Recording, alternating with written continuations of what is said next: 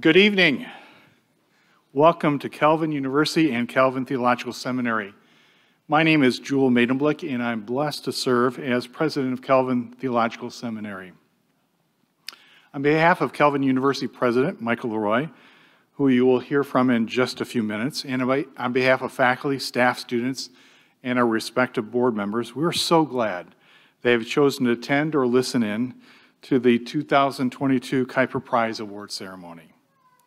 The Kuyper Prize was established in 1996 and is named after Dutch theologian Abraham Kuyper. The Kuyper Prize is awarded each year to a scholar or community leader whose outstanding contribution to their chosen sphere reflects the ideas and values characteristic of the neo-Calvinistic vision of religious engagement in matters of social, political, and cultural significance in one or more of the spheres of society. Abraham Kuyper, who was born in 1837 and died in 1920, was one of the most extraordinary individuals of his time. A prolific intellectual and theologian, he founded the Free University in Amsterdam and was a person who was a pastor, educator, journalist, and an active politician, serving as a member of parliament in the Netherlands beginning in 1874, and as many of you know, ultimately serving as prime minister from 1901 to 1905. Kuyper was an advocate for those he affectionately called the little people, those who did not have a voice in the public spheres, and Kuyper desired to advocate for such persons and give them voice. Tonight, we honor someone who is also an advocate for others and gives voice to those who have suffered in this broken global community. The annual Kuyper Prize and Kuyper Conference are funded thanks to a generous grant from the late Rimmer and Ruth DeBorst, who wanted Calvin to continue to express and explore critical appreciation for the legacy of Abraham Kuyper while placing that legacy within current and contemporary culture and challenges. I'm now going to invite Dr. Matt Lundberg, who is director of the DeBorst Institute for Global Faculty Development, also generously funded by the late Rimmer and Ruth DeBorst, to share more with us at this time.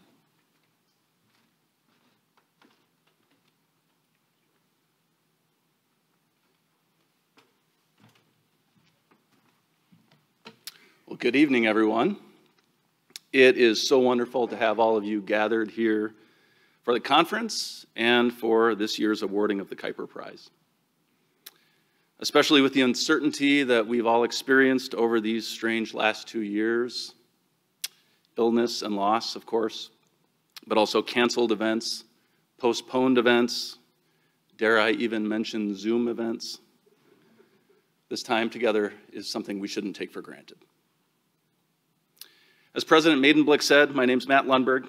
I serve as the director of the DeBorst Institute for Global Faculty Development here at Calvin University. And earlier this academic year, the DeBorst Institute became what we could think of as the institutional home of the Kuyper Prize and Conference at Calvin. So it's been wonderful to see more about the wonderful work that Jordan and his crew have been doing. The mission of the DeBorst Institute is to help Christian scholars here at Calvin, but also elsewhere around the world, to develop meaningful connections between faith and learning in all areas of academic work. And as President Maidenblick said, and you can tell from the name of the Institute, we have the late Rimmer and Ruth DeBorst with their generosity, their vision for Christian higher education. We have them to thank for the possibility of an institute at Calvin to undertake this work. And as President Maidenblick also just said, we remain grateful to the DeBorstes for the way that this conference that you're enjoying right now and the prize that will be awarded tonight, how that allows us to celebrate and explore the legacy of Abraham Kuyper, as well as the broader neo-Calvinist tradition, as a crucial resource for this important task of engaging in academic work and participating in all the spheres of life in a manner that is permeated by Christian faith. In addition to the DeBorst family, there is someone else we need to thank this evening for his role in making this work and these events possible at Calvin. At the end of June, President Michael Leroy is stepping down after a decade of leadership at Calvin University. And there are so many reasons for us to be thankful to President Leroy, as well as his wife Andrea, for what they have given of themselves to Calvin. And I trust there will be lots of opportunities over the next couple of months here at Calvin for us to name those things and to thank them for them. But this evening, unsurprisingly, I want to focus our attention on the role played by President Leroy in bringing the Kuyper Prize and Conference to Calvin and making the DeVries Institute possible. Creating initiatives like these takes vision, drive, patience. It requires the ability to look out from the terrain of the present moment toward the needs and challenges of the future. It involves conversations over long stretches of time to discover the convergence of that vision with the vision and dreams of donors and colleagues. And in the course of doing so, something new is created that provides fresh, renewed opportunities for learning and collaboration, as well as sustainable infrastructure to continue those opportunities into the future and to build new ones along the way. This is challenging work. It takes a variety of gifts and skills to do it well. And this challenging work is what President Leroy has undertaken so effectively to make this conference, this prize, and this institute possible here at Calvin, and for the benefit of Christians around the world involved in higher education and witness in the public sphere. It's of course true that many people have been involved in the formation of these initiatives at Calvin. President Leroy would be the first to draw the attention away from himself to the good and important work done by others. But he indeed played a central part. So this evening, I ask you to join me in thanking President Michael Leroy for all that he has done to bring these dreams into reality, as well as his broader faithful leadership at Calvin over the past decade.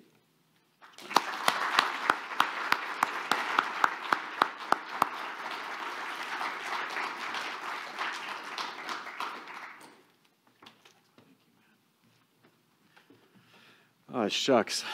I didn't know he was going to do that, but thank you. I feel honored and humbled to be here. I also am very aware that I just play one part, and there are a lot of giants that who have big shoulders, and I'm standing here in the midst of many of them, and I'm so excited. But I'll just share my joy at this gathering, at the opportunity, and what the future portends.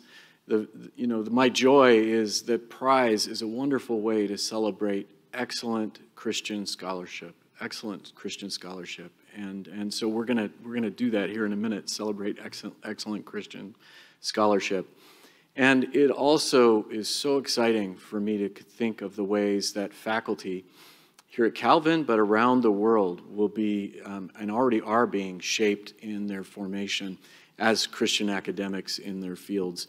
And so I just have so much joy at this moment, getting a glimpse, looking out there, seeing you, knowing that you are beneficiaries in many ways of the benevolence of the DeVries and actually the vision and excitement that I really learned from you and then was able to represent. So I feel humbled and honored in this. I also know that I wouldn't be here if it wasn't for, be here talking about this, if it wasn't for, I was driving my car through Michigan one day and the phone rang, and I can't remember who called who, whether I called you, Jewel, or Jewel called me, and he said, let's have a deeper conversation with Rimmer. And really it was that instigating, that without that kind of prompting, I'm not sure that I would have thought to do it. So thank you, Jewel.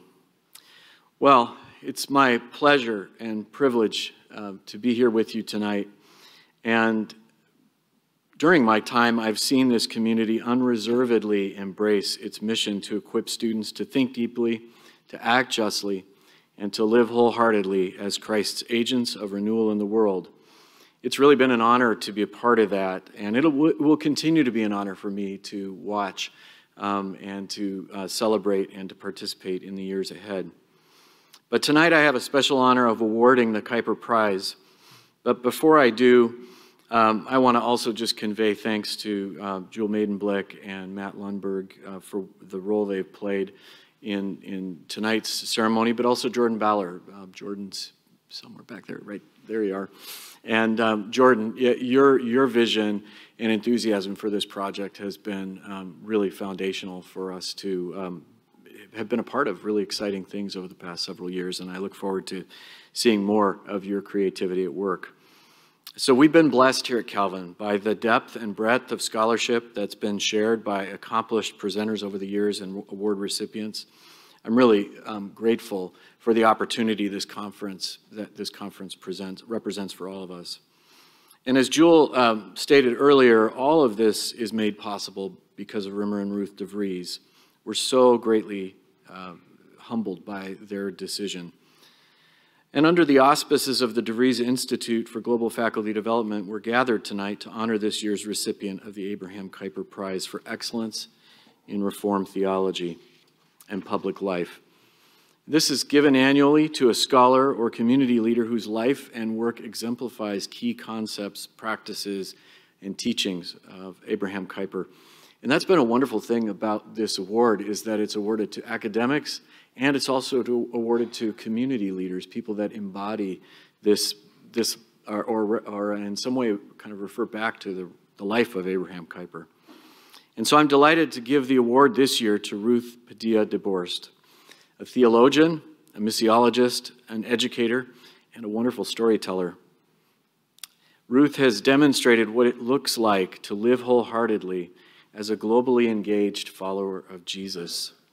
I'd heard about Ruth for many, many years before I was able to meet her more than 10 years ago in Costa Rica, where I was a part of a student program at the university where I served previously. And I watched from the back of the classroom as she told her story and as she taught students. And then really what she led them to was an engagement, a mutual form of engagement and education and transformation, where they were asking questions about the context, but also asking questions in the context of relationships that she was a part of there in Costa Rica. And the students just came to life. There's nothing that brings students to life in their learning more than experiential form of education that I know Ruth champions. Ruth has embraced a belief in integral mission, an understanding that Christian mission involves both evangelism and social responsibility, a commitment to the gospel and a commitment to justice. Ruth has worked for decades, raising up leaders in her native Latin America. Currently, she serves with Resonate Global Mission, leading in the Comunidad de Estudios Teológicos Interdisciplinarios. I had to use some muscles I haven't used in a few weeks here. It's a learning community with students across Latin America. She also coordinates the networking team of International Fellowship for Mission as Transformation and is actively furthering missional leadership formation processes within the Christian Reformed Church in North America. And later this year, she'll be joining the faculty of Western Theological Seminary as the Richard C. Oderslice Associate Professor of World Christianity. So we'll get the benefit of her in West Michigan for many, many days to come, many years to come. As a trusted guide in the communities where she serves, Ruth says, "I can step forth with confidence, bringing the gifts of my Latin American context and communities to bear on the global church in mission, fully aware that these gifts complement those offered by diverse other communities, and that only together, under the guidance of the Holy Spirit, are we able to follow Jesus in living out God's good purposes for our world." Thank you for this inspiration, Ruth. We thank you for this example. We need you, and we look forward to hearing from you tonight for this lecture. So please join me here on the stage so I can present you the award. Thank you.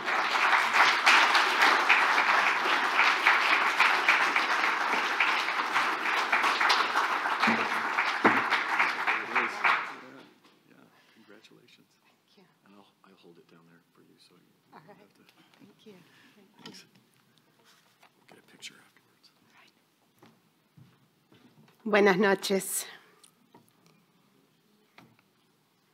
So I guess some words are in order in receiving this award, and I do receive it humbly with gratitude for those who shaped me in life, for my parents, for my in-laws, for Jamie DeBorst, who championed me as a woman in theology, and for the communities I'm a part of currently, for Casa Adobe, for SETI, for the FTL, and Infimit, and last but not least, to my husband, James.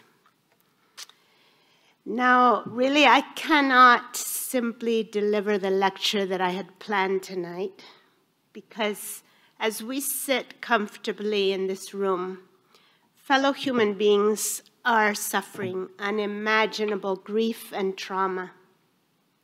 Just last week, in less than 24 hours, in the tiny country of El Salvador, where we served for many years, 85 people were murdered by gangs in one day.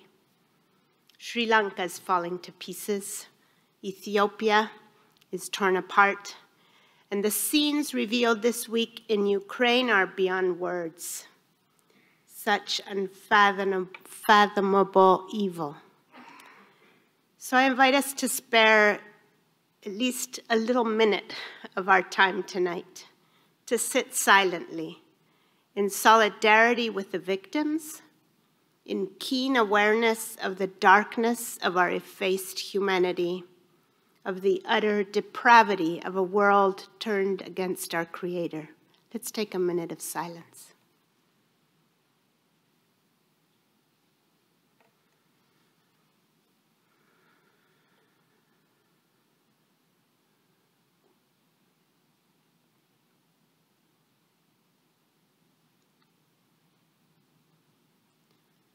Lord, hear our inarticulate prayers and forgive us. Lamb of God, have mercy on us. Amen.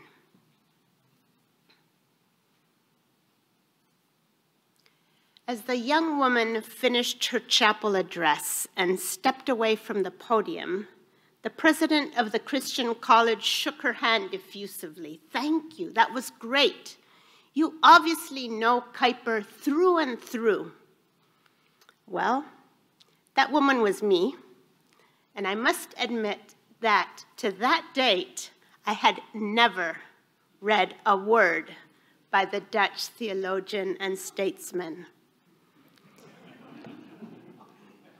Years later, Rimmer de Vries would complain to my husband that in a talk I offered here at an Kuyper Conference, I had not once mentioned Kuyper. Tell me, he demanded, is she a Kuyperian? Imagine now my utter surprise that given that track record, I would be the honored recipient of this year's Kuyper Prize. And I imagine several people present might rightfully join me today in questioning my bona fide credentials. After all, I grew up in a Baptist church in Argentina. I ministered across Latin America with an interdenominational student ministry. The church I worked with the most in El Salvador was Pentecostal. My children were baptized in an Episcopal church. And my current congregation is an ecumenical house church in Costa Rica. Reformed? Kuyperian? At the very same time, just last week, actually, I closed more than 30-year-long stint as a missionary with the Christian Reformed Church. And in a couple months, I'll be joining the faculty at Western Theological Seminary. My shock and profound gratitude for this Kuyper Prize builds on the heartfelt appreciation I have for the gifts of the Reformed tradition and for many of its representatives. I can't even quote all of them, but the greatest of those gifts is my husband, without whose companionship I would not be who I am, nor would I be speaking to you today. His deep-set, world-transformative commitments were nurtured here, in the DeBorst family, in Christian schools, at Calvin College, with Jamie DeBorst, where Jamie DeBorst was a beloved professor. My mentor, Sidney Roy, nurtured my faith as I grew up in Argentina, and to this day exemplifies for me a gracious ecumenical spirit. Countless Reformed sisters and brothers upheld me and my children in prayer and support at the death of my late husband many years ago. Nick Walterstow, both in person and through his writing, continues accompanying my walk along with his wife Claire. Rimmer de Vries doggedly called me every week several years back, demanding that I finish my dissertation. The list continues. I thank God for the Reformed family, for the Kuyperian strand, and for the undeserved honor I'm being granted today. May this all bring glory to God. Now, a second teaser before digging more fully into my topic.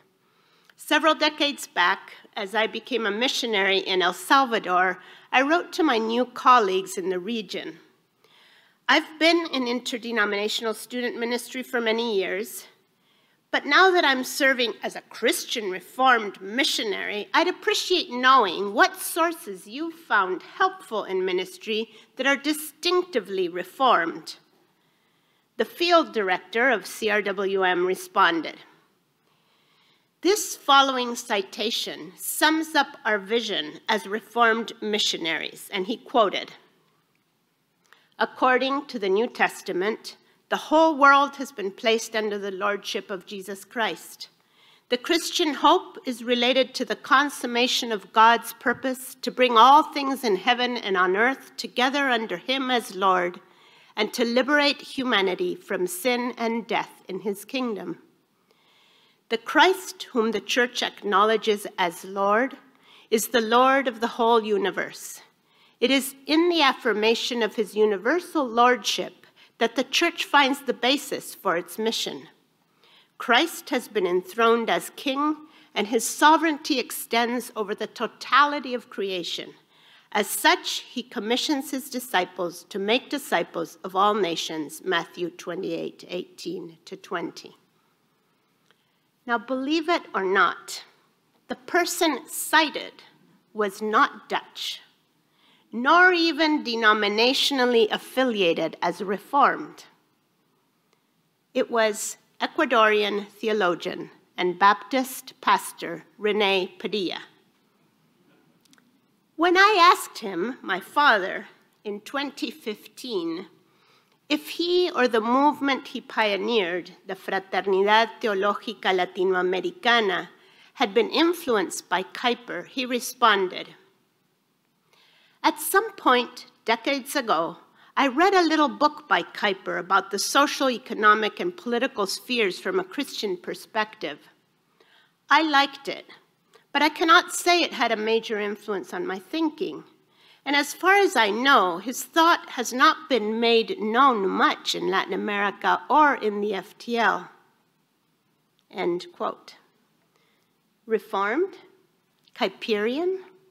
Perhaps something is happening here that illustrates the title of this conference, Tongues, Tribes, and Nations, Global Christianity and Reformed Public Theology. Perhaps the reality is that God's Spirit and God's Word reveal Christ and invite women and men from around the world into the reign of the triune God without necessarily transiting through Amsterdam, Kampen, Grand Rapids, or Holland. Perhaps.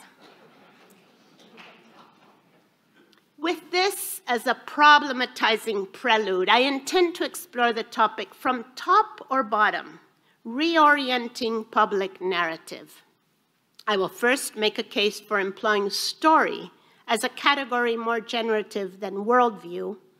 I will then lay out the impact of the top-down neo-Calvinist agenda of the Gospel Coalition as a current challenge faced by the Church in Latin America. And I will close with a call to embodied expressions of the biblical story from the bottom up in the midst of the realities of Latin America and beyond. The concept of worldview as a basic belief system through which one sees the world need not be explained in this setting. Surely everyone here has heard and rehearsed its use untold times. Along with Newbigin, Goheen, Bartholomew, and many narrative theologians, I favor the concept of narrative or story as a comprehensive one, which encompasses more than a cognitive, intellectual assent or doctrinal perspective. Says Smith, and I quote, "For all our science, rationality, and technology, we are no less the makers, tellers, and believers of narrative construals of existence, history, and purpose than were our forebears at any other time in human history. We not only continue to be animals who make stories, but also animals who are made by our stories. We live by the stories within which we believe, understand, and experience ourselves to be embedded. We are believing agents in the plots in which we see ourselves. The issue then is into what story we read ourselves." Newbigin affirms that, quote, "The Christian understanding of the world is not only a matter of dwelling in a tradition of understanding, it's a matter of dwelling in a story of God's activity which is still continuing," end quote. For Christians, reading themselves into that story demands rejecting the alternative stories available in any given context at any given time. For example, current stories of consumerism, accumulation, conquest, exploitation, and competition. This challenge is issued not merely by individual Christians, but in Newbigin's words, again, quote, "through the witness of a community which indwells the story the Bible tells," end quote. This community not only reads Scripture, but reads itself into the story it tells.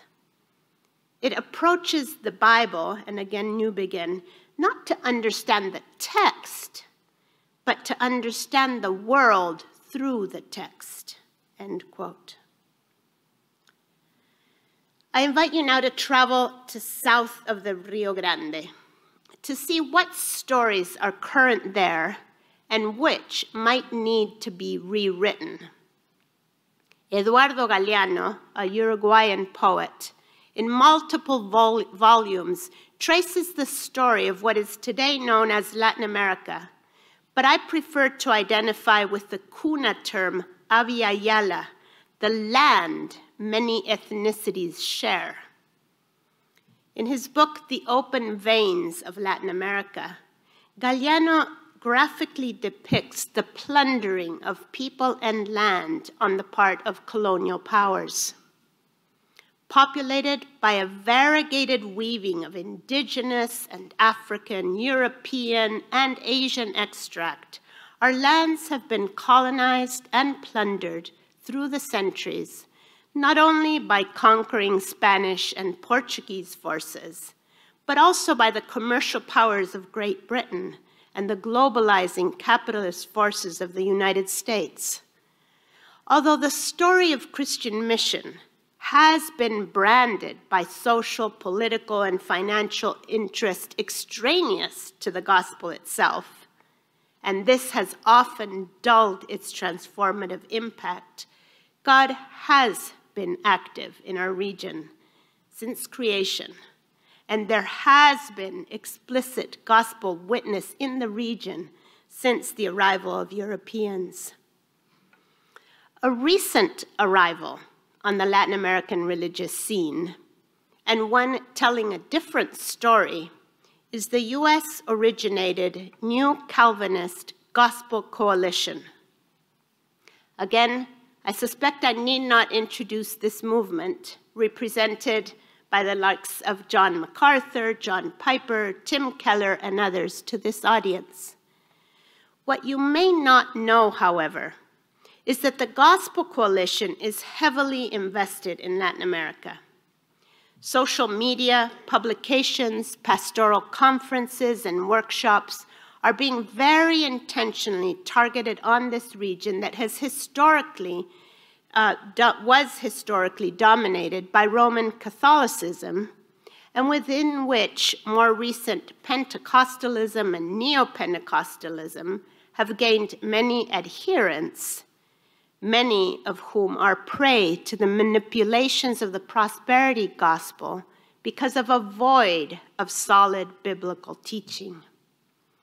According to Miguel Núñez, the Dominican Republic promoter of the Gospel Coalition, the Reformation never arrived in Latin America. And I quote Miguel Núñez, "Latin America needs to be re-evangelized because it has been inoculated with the wrong message. Therefore, people have developed antibodies to the real gospel," end quote. Of course, this statement begs the questions. What is the real gospel? How is it shared? Who are its trusted messengers?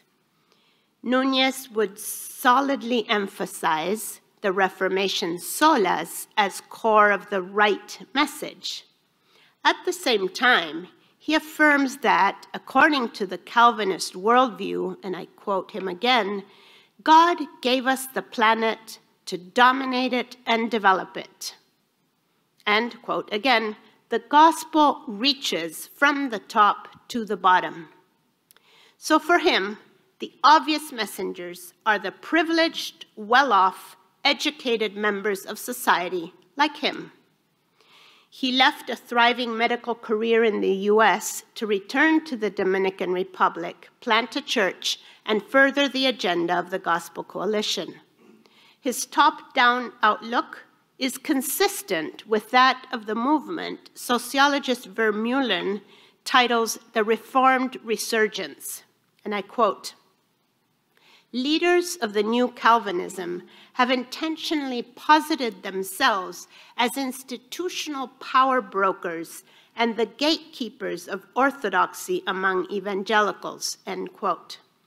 The assumption, veiled by some, but stated outright by others, is that they, the New Calvinists, have direct, unbiased access to Scripture, and they are charged to bring theological renewal through solid biblical exposition to a people untouched by true Christianity, the message of grace, biblical inerrancy, and gender complementarianism.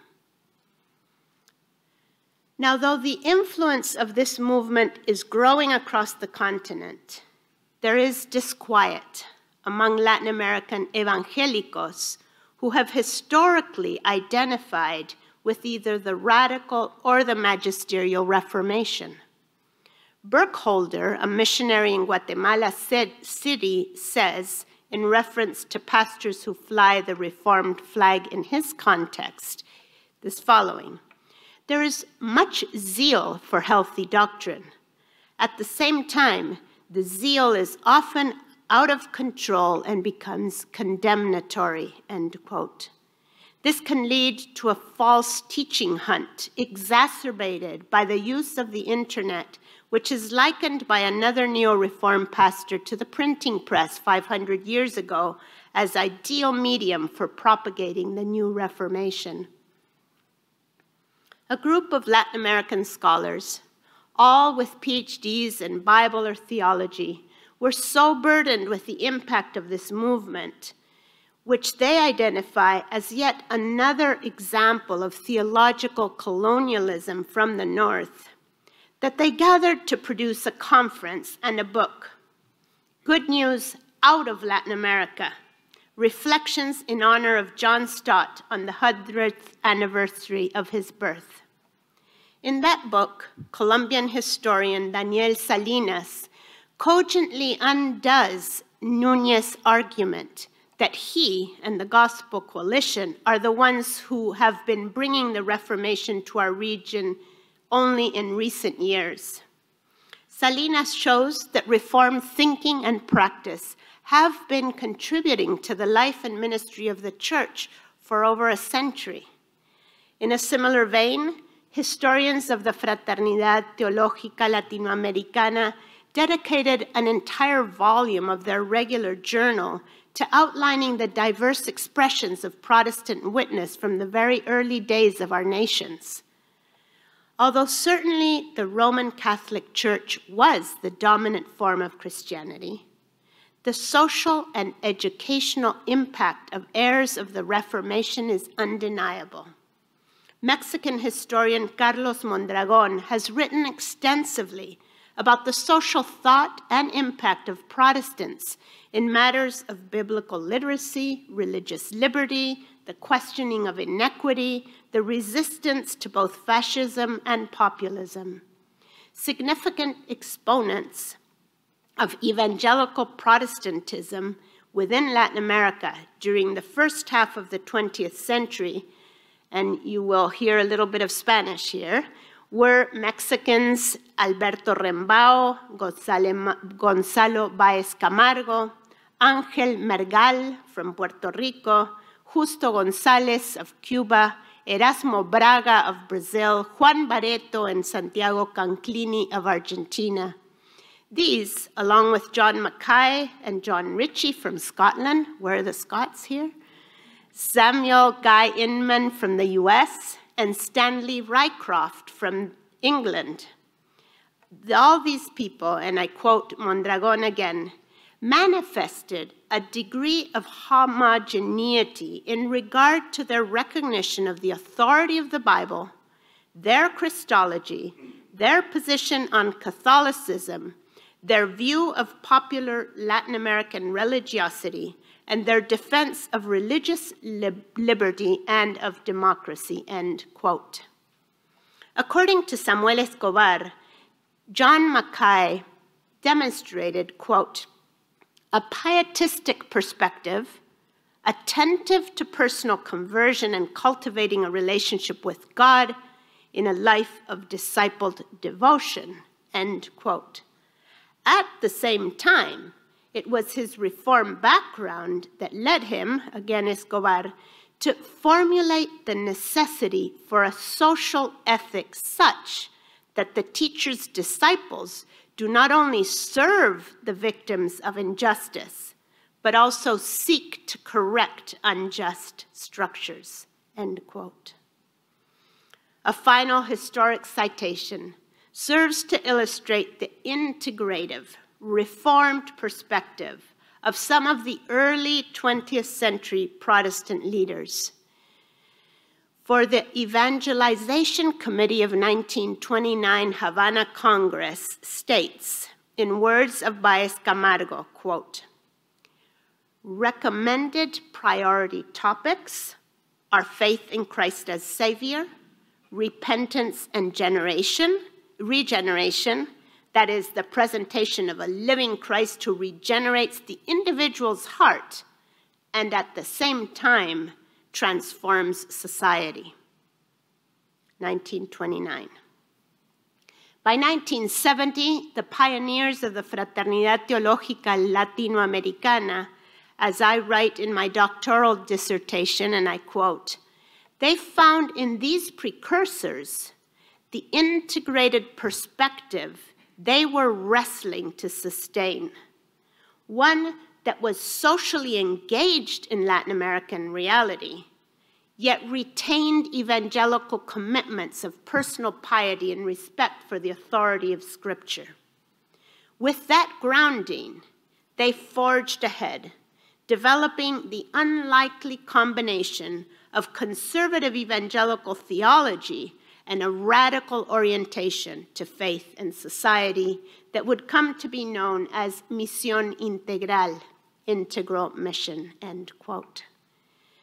Within this integral mission perspective, there is no dichotomy between the sacred and the secular, full life today and life eternal, personal piety and social responsibility, the individual and the community, care for neighbor and care for creation. Christ is Lord over all of life.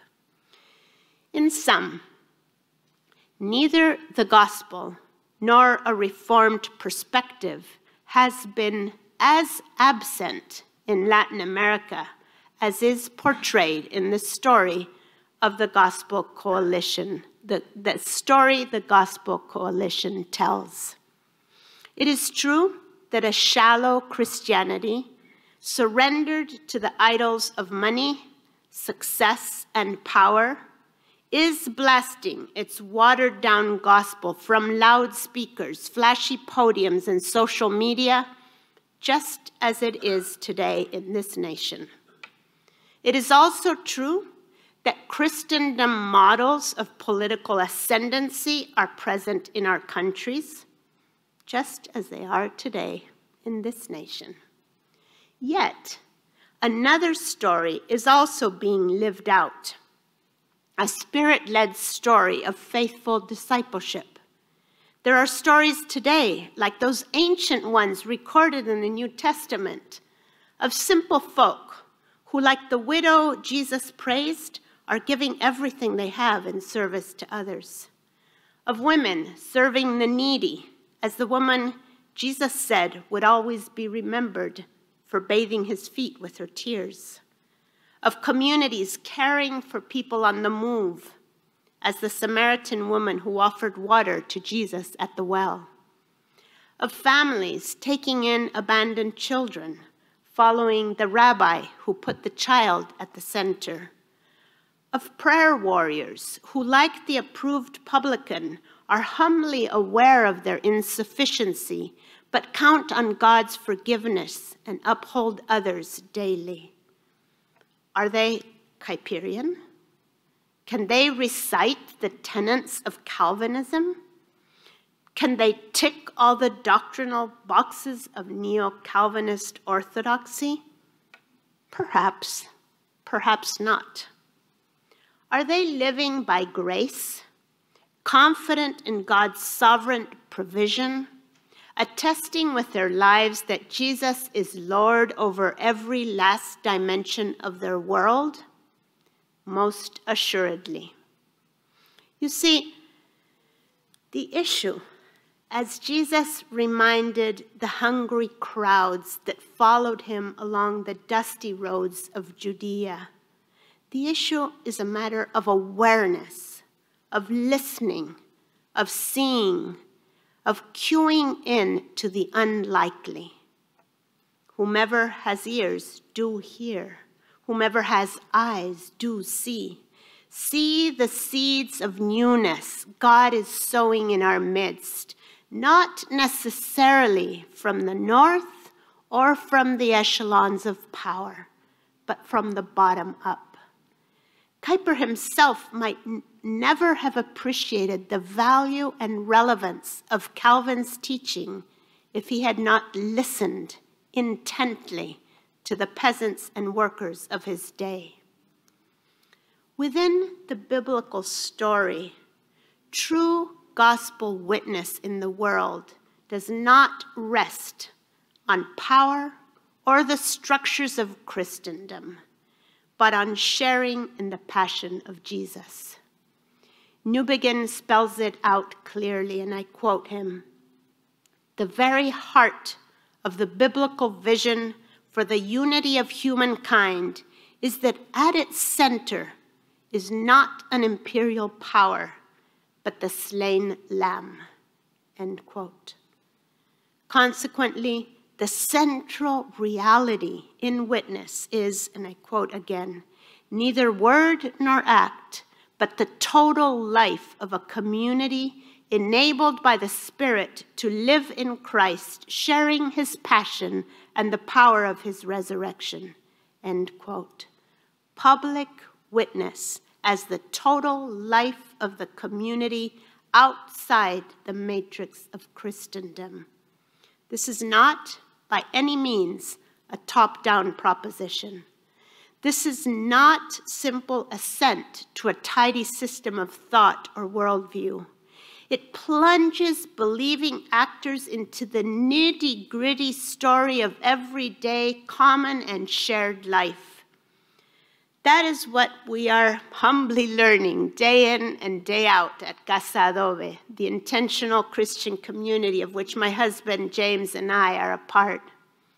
An assorted lot of people of different nationalities, socioeconomic status, denominational backgrounds, including refugees and political asylees, missionaries and ministers.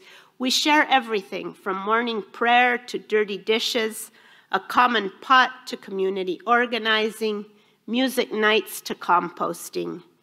Together, we're seeking to live an alternative story to the dominant one, marked as it is by individualism, consumerism, and exploitation of people and creation. Our lifestyle is public, and it inevitably raises questions. It provokes and awakens the imagination of neighbors, interns, student volunteers, and guests.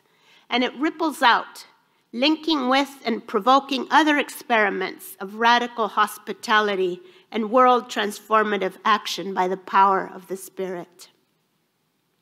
For the early followers of Jesus, followers of the way, confessing Christ's lordship over all things had ethical teeth.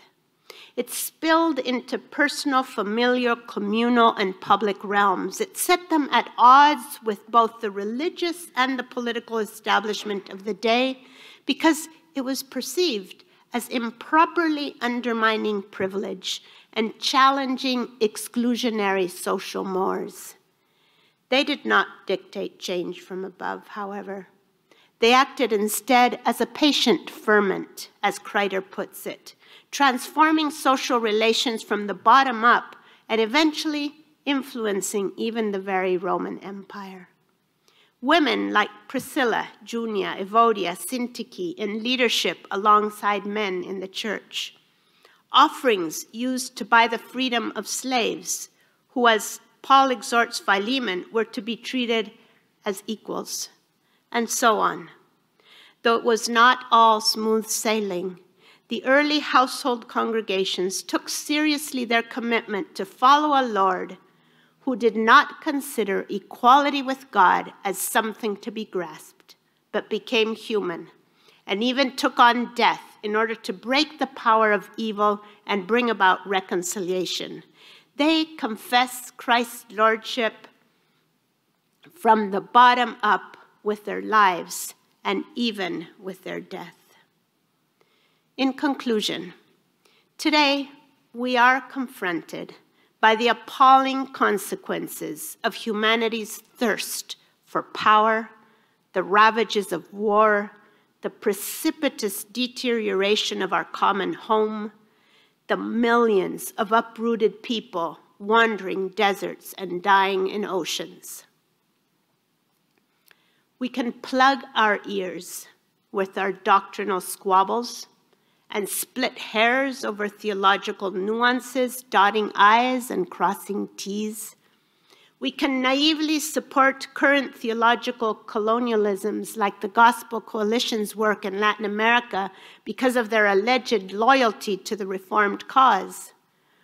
Or we, especially those of us for whom theologizing, teaching, and writing are our daily bread, we can heed the Lord's words to the religious bureaucrats of his day and of ours.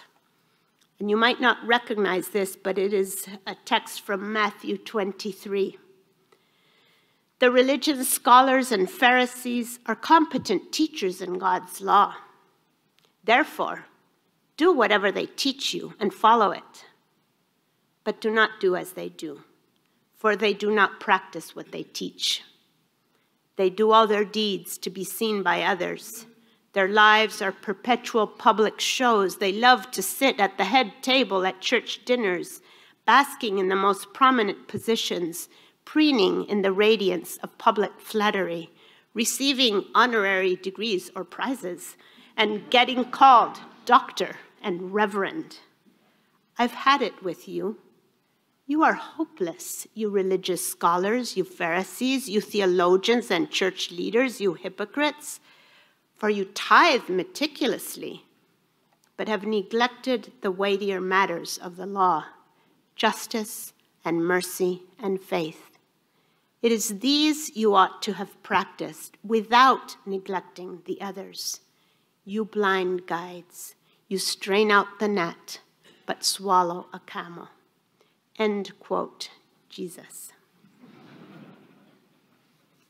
Can we stand admonished, pull out our sound-blocking earphones, and truly listen? Listen to sisters and brothers from below, who are not insulated from the impact of centuries of exploitation of land and people on the part of colonial powers. Listen to the scientists who are photographing the current condition of our planet. Listen to the artists that name death, lament, and stir our imagination. Listen to the emerging generations who are questioning what world we are handing down to them. Sit at the feet of people whose faith is sustaining them through unimaginable suffering. Learn from indigenous communities whose lifestyle is far more respectful of the rest of creation than is our urban consumer society. Can we listen? My prayer is that as we listen, we may undergo new conversions, and that by God's unending grace, we may be ushered afresh into the old story of God's upside-down kingdom. May our lives and voices be added to that of every creature in heaven and on earth and under the earth and in the sea and all that is in them, singing the hymn we know as Revelation 5. To the one who is seated on the throne and to the Lamb be blessing and honor and glory and might forever and ever. Amen.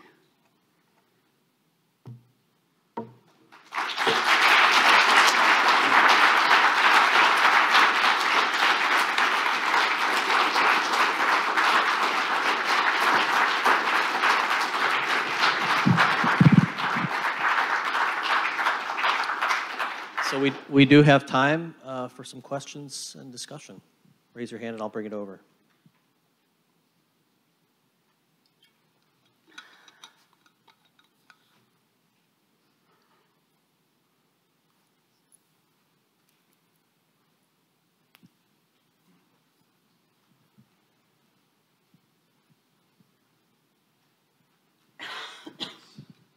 Thank you, Ruth. Gracias. There are more observations, but that I'd really like to hear your thoughts on, more so than questions. The first is to do with looking for narrative as the solution to the problems of worldview. So I think if we consider worldview to be the mental assent to a neat package of abstract points, I think that kind of worldview is a really problematic notion. I don't think it works very well. And that is the American evangelical account of what worldview is.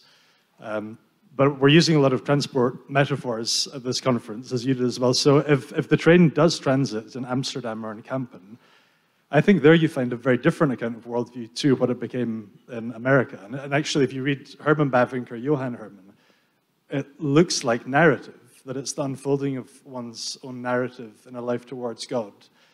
So if it's not an American concept of worldview, is the narrative versus worldview, or does that way of trying to deal with the problem still stand? So that's my first one, and I'd like to hear your thoughts on it. And the second is, so you spoke a lot about the new Calvinists, N-E-W, so figures like John Piper, John MacArthur. But I think probably most of the people in this room would say, yeah, we're not that either. We're neo-Calvinists, N-E-O. So I'm really curious to know, again, is the neo a solution to the new, for example, in some of the problems that you've been describing? Right, and those distinctions are really right on. However, how are things received, perceived, experienced by people who would not know the difference between the European-based and the US-based, or the neo and the new, when both of those in Spanish are nuevos, and the reality that even just the tag reformed, even, I'm sure many of our ancestors in the Reformed tradition, Calvinist or neo-Calvinist, would be squirming in their graves if they heard what is being done and said in the name of Reformed tradition. And that is extremely problematic. And so when I tell people in Latin America, I'm going to teach at Western Theological Seminary, it's a Reformed seminary, you mean you are going to teach, is Kuyper teach there?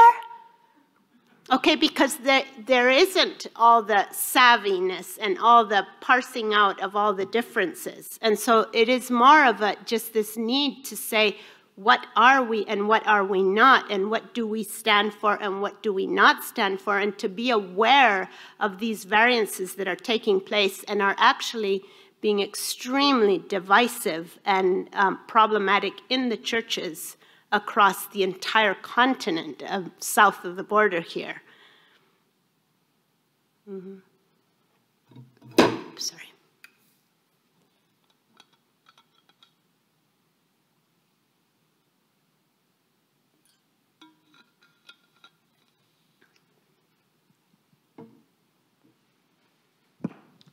Thanks for a great lecture, Ruth. Is there any relationship or connection point with some dimensions of the growing Pentecostalism and the people that you we're speaking about? Because I'm just curious, given its size, its momentum, I was just curious about any connections with those traditions, I guess is what I would say. Because obviously there's the prosperity dimension of it, but are there other trajectories of the Pentecostal movement where you see a possible, potential constructive connection? Yes, I was sharing over lunch with a few colleagues. When I was sent to El Salvador, I was sent to work with Reformed churches. But they were very small, very insignificant in the bigger picture of church life in El Salvador. But by God's provision, I ended up befriending and accompanying the pastor of one of the largest churches in the entire world. Is a Pentecostal church, Misión Cristiana Elim Christian Mission. They actually have branches up in many cities. There might even be one in Grand Rapids at this point. And it's a Pentecostal church, but their theology has increasingly broadened into a deep Reformed commitment because of the formation processes we engaged with them. So they identify as a Pentecostal Reformed church in El Salvador with 130,000 members, a couple people. Mm-hmm.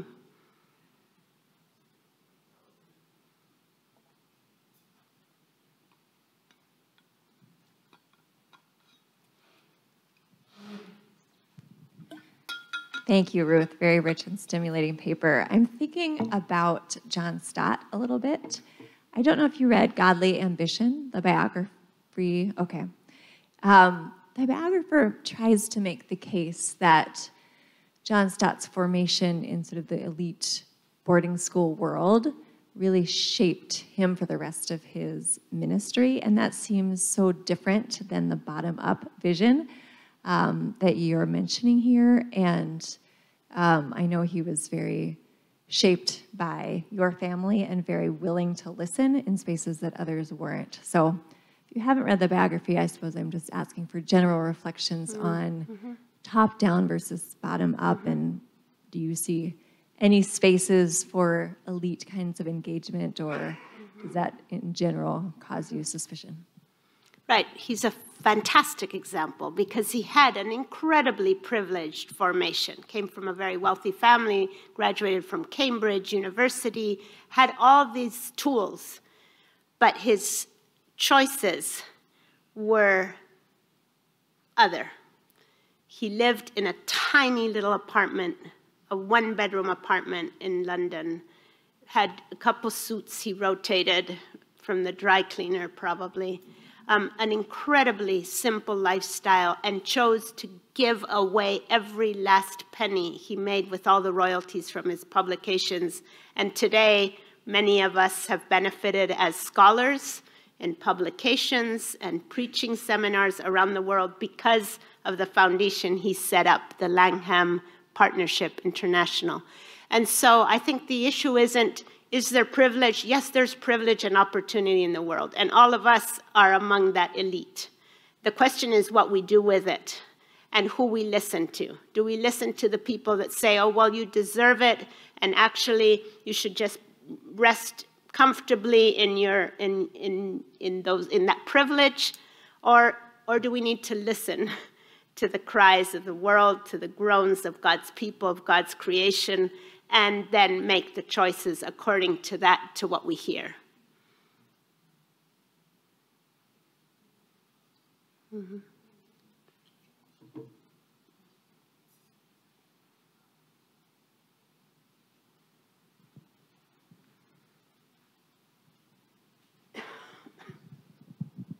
Thank you very much. I will speak from Polish perspective, and I have similar and different problem than you. I'm Reformed myself, although Baptist, so as a fellow Baptist, I'm very proud of your upbringing. But I have, so on the one side, I'm Reformed in my theology, but on the other side, when I look at people like MacArthur mostly, because actually I like Keller and Kuyper also somehow, but MacArthur, he's very active in Eastern Europe, and indeed, I would say we have problems as Reformed people in Eastern Europe to actually, not with his theology as such, I mean, maybe with the dispensational part of it, but my point is that the worst people are the people with good theology and wrong attitude. And I think this is actually what causes problems, and I think this is maybe the problem that you raised. So not necessarily with the theology as such, but the package or the attitude that somehow is mixed with it. So that's just my Polish reflection. I don't know whether you would like to respond to it. But. Well, what comes to mind is simply the citation from Matthew 23. I mean, Jesus says, yeah, listen to them. I mean, they have some good stuff to say, but don't do what they're doing. And so I think that's the search for all of us is to humbly bring those things together. We can have orthodoxy, but we must have orthopraxis and orthopathos. And those three need to be woven together, not because we're going to win heaven, because we don't deserve God's grace, but we do need to live in light of God's grace and show it to the world.